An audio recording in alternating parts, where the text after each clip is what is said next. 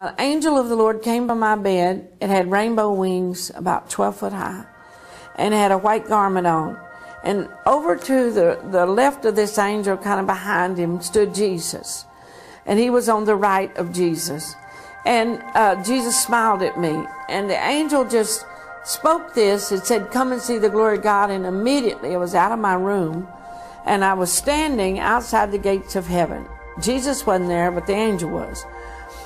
The gates were a mile high and made out of some kind of, it looked like wrought iron, but it wasn't. It was pearl designed, you know, and it was one pearl, but all kind of lights came from the gates. And two angels was on each side of the gates, and they were tall, and they had gold hair that was turned under on the bottom, and they were the keeper of the gates, okay? So the big angel that was with me walked over, and he talked to him. And one of them went inside the gate, and they brought out a book of my life, and it had my name on it. Mary Catherine Baxter had it on the front and the back side. And there, the angel opened up my book, and he read something, and he said, "She can come into the city." So I went into the city with this angel with the beautiful wings, you know. And we come into a grassy area. It's grass everywhere. Oh, my Lord. And the grass looked like it had diamonds in it, you know. And then there was flowers. Oh, man, there was flowers over to my right. Big clumps of flowers that would open up their petals and sing music to you.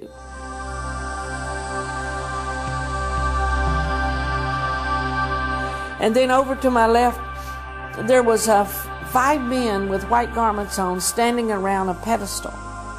And then I looked back over here, up on a hillside was many trees, many fruits on these trees. And I noticed there were families, lots of families of every nationality were standing around talking, some on the grass. They were sitting at picnic tables. And they had little children too, and they were picking the fruit and eating it, but no juice come on their hand. I'm looking at all of this, and I'm hearing high praises of God. Wonderful praises of God. And I remember hearing chimes in heaven and music everywhere. And as I watched this, you know, I was in awe. The beauty, there was no decay. If one of the pebbles, like on the flowers, I knew if they fell off, they wouldn't decay and just grow another flower. And there's no law of death in heaven, see, or no dying. And then the angel said to me, "Come and see the glory of thy God." And I went over with him to where the men were. And I saw an angel come down a pathway that had beautiful long hair. Now in heaven I saw angels with wings. Some did not have wings. They had different garments on for whatever job they were going to do. In heaven they keep accurate records of everything. Heaven has an order to it. And in the Old Testament, it said 2 women angels carrying an ephod. So this one coming down the pathway looked like a woman angel. And sometimes you could see right through them. They're transparent light, okay? And some play music, and they have big garments with pockets for flutes and things. But sometimes they can just move real quick and they're gone, or they can fly. It's just awesome how heaven is. And then these men are making a diamond, and I watched them read this thing from the angel, and the angel with me said they're going to make a diamond for this person's mansion here in heaven, and they take it to Jesus. He's the master builder. And the man said to me, whatever this person did today, fed the poor, prayed for the sick, whatever they did, they're going to get a reward in heaven. They're laying their treasures up in heaven. So I watched them as they made this substance. It came out on a tray. They poured it on a tray. And one of the men there was Spanish. He had beautiful black hair and smiling. And he took his hands and put in this liquid-like material. And it turned into a rose. And music come out of the rose.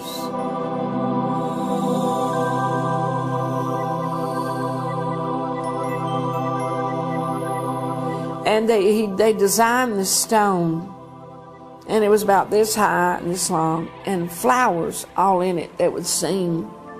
Can you imagine a mansion made like that?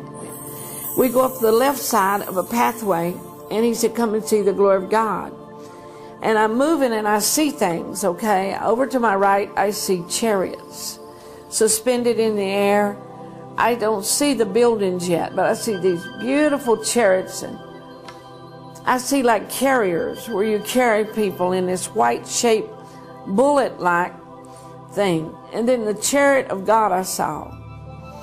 His wheel was so huge. The only way I know to tell you how high it was, as high as the Empire State Building. And on the wheels, they were on fire but never burned up, and jewels this big in the wheels. It was God's chariot. And then I look back over here, I'm in awe at everything I'm seeing, and I see 50 white stallions, horses. Their skin looked like white satin. It was so beautiful to see that. The backsides of the horses were around 4 feet across. Their feet were this big, and they were at least 30 foot high. And I looked over there, and the angel said, observe and look. And I looked, and they were standing side by side, all 50 of them. And there was a woman in front of them. I knew she was a redeemed. She had been a saint that went to heaven, and she was redeemed. You know. Her clothing was so beautiful, pale pink dress. And she stood in front of the horses, and she said, all creatures shall praise the Lord. You will go before the Lord, and you will bow, and you will praise ye the Lord. All those horses bowed down, opened their mouth, and all of them said, praise ye the Lord at the same time. And I thought, how beautiful, you know? And then we kept walking, and there was a wall. And I touched it with my hand. It was pure platinum. And it was like the wall had its own wheel or something. You could feel it, like you could touch it like it was touching you back. It was really beautiful. And I was looked down, I was walking on streets of gold. And the angel said, I'm going to take you and show you the record rooms. And he said, it's in the Word of God. And said, there we record things that happen on the earth in people's lives. He said, everybody ever born on the earth has a record book in heaven. Next, Mary Baxter tells how she saw angels who actually keep records of your giving and your attitude as you give. Next, on Stories of the Supernatural.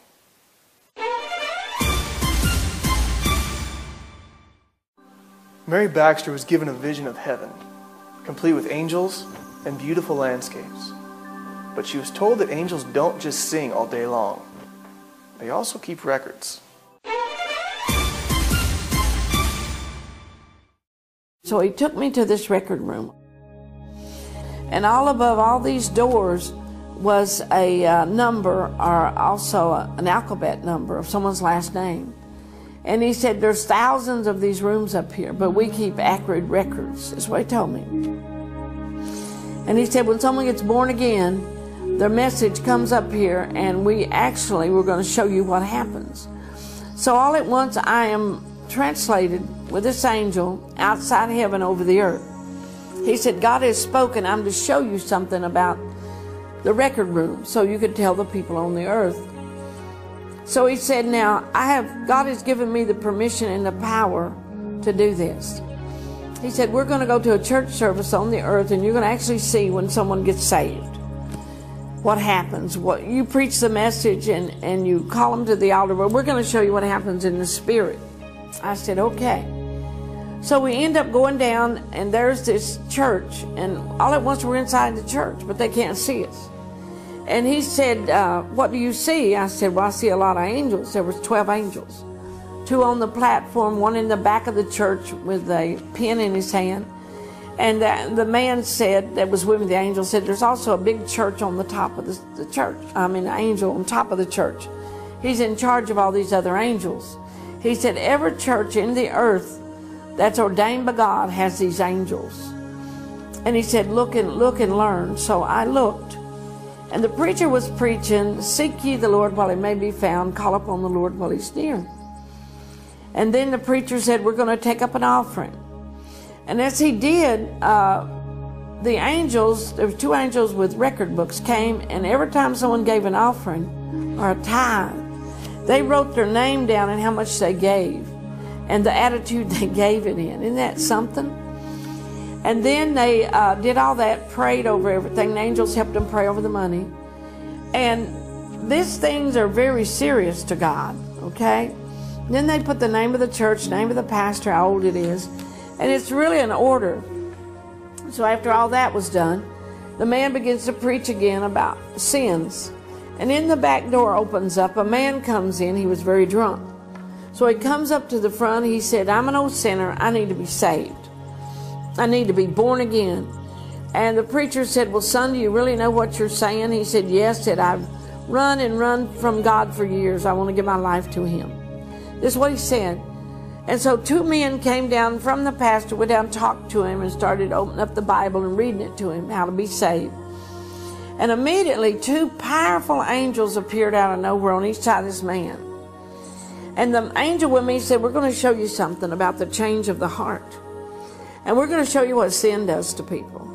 And all around this man's body was black bands, like microphone ropes and things. And the angel said he's in bondage. But as he confesses his sins to God and asks forgiveness in the name of Jesus, those bands will be bursted. And he said, look what we do. And the man said, well, I'm an old drunk and a liar. God forgive me. And in Jesus' name, wash me in your blood. And when he did, one of the big angels touched this band and burst into fire and melted off. Every time he confessed a sin to God, said, I'm a manipulator, you know, and all these things. He said, I'm an adulteress. He said, Lord, forgive me in Jesus' name. And everything was from his heart. And then all the bands began to fall off, and he began to get really, really warm. An angel touched his heart, and his heart was black before, and it turned crimson red.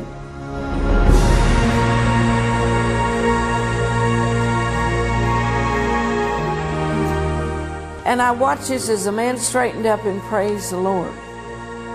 And then we left the service, and the angel of the Lord said, 3 days has passed, I want to show you another scene. So he took me to a little apartment. There was the same man laying on the couch, and there was 2 angels in the room, or 3, and said he's dying. And the man grabbed his chest, and he had a heart attack. He died. And his soul came, I seen it come right out of his body and stand beside him. And he was an outline like a negative on a film, and he was transparent looking. You really couldn't tell who he was, you know, then. And the man said, the 2 angels stepped over to him and said, we're here to escort you to heaven. And they began to escort him to heaven, and I got to go with them. And they brought the man to a place of heaven where was the river of life.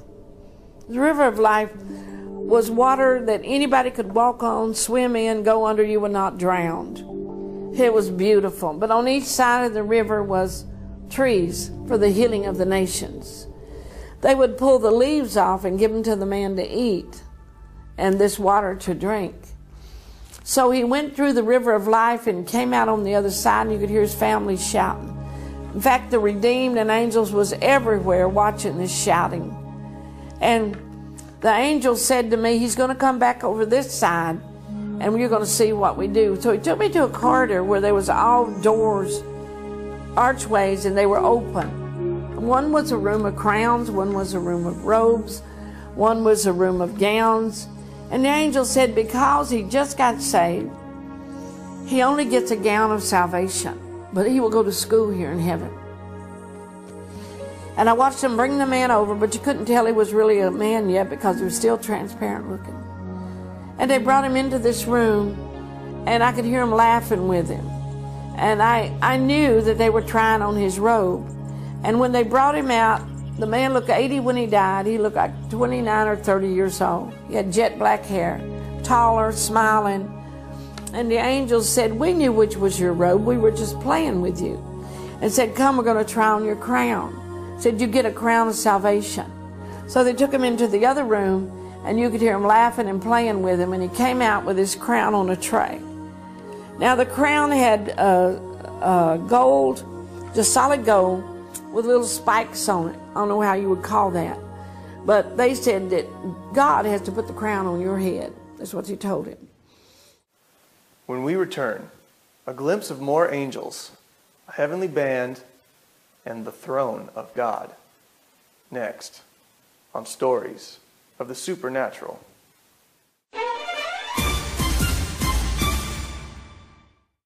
Mary Baxter was given a vision of heaven, complete with angels and beautiful landscapes. She was shown what angels do on earth, and now she will be taken to the very throne of God. They took this man before the throne of God, and his book was there. And God, the throne of God, there's glory and power and majesty. And in front of the throne are thousands of seats. The children's seats are solid gold, and they sit in them with diamonds big as your fist. And then from there, you look out, pianos are 40 feet across. It takes 3 angels to play them. Trumpets 35 feet long, big angels are blowing a trumpet. And then you see the glory of God, the rainbow above the throne. You see the 4 beasts that are 50 feet high. It is so awesome. And all you see is a huge cloud with an outline of a man inside.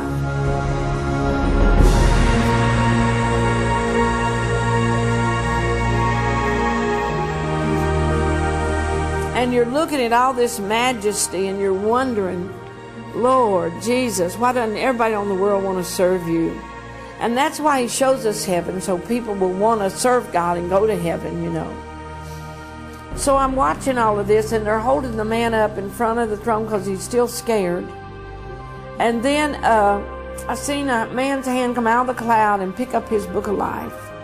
And on the altar was the Lamb's book of life, which his name had been recorded in 3 days before.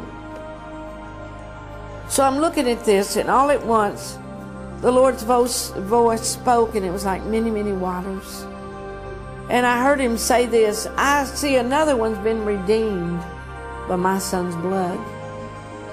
He said, Jesus is the only sacrifice. He said, another one's been redeemed from the devil's hand by my son's blood. Isn't that something? And then the Lord speaks to the man, and he said, I see you receive my son on a certain date, a certain time, on the earth, and I see the message you received him from. And he said to the man, he said, welcome into the joy of the Lord. And the angels brought the tray to God, and he took the crown off, and he put it on his head. And when he did, God's big hand went inside there. He said this to him, said, there'll be no more death here. There'll be no more dying, no more pain. For I make all things new. He said, welcome into the joy of the Lord. And God reached his hand out and wiped the man's tears away because he was crying. And he said, there'll be no more crying here. And what they did, they put the crown on, and he began to shout and do leaps. And his family all come up, were wishing him, they were praying, shouting, worshiping, whatever you do. They were happy that he was there. And then I was taken by this angel back again to the room of tears, where this man was in the purple garment. And there was all types of beautiful books in this room too. But it's in Psalms 56, verse 7, 8, and 9. Thou tellest my wandering, put thou my tears into bottles, are they not in thy book? When I cried unto the Lord, then my enemies turned back. This I know, God is for me, in God I will put my trust. I'll not be afraid of what man will do unto me. So what I have learned, that we're fighting evil with good and with the living Word of God. And many people don't know that. There's knowledge, there's lack of phantom. It's true, not of food right now, but there's a lack of phantom of the Word of God. And when God wants you, if you want God and you're hungry to know Him, He'll fill you.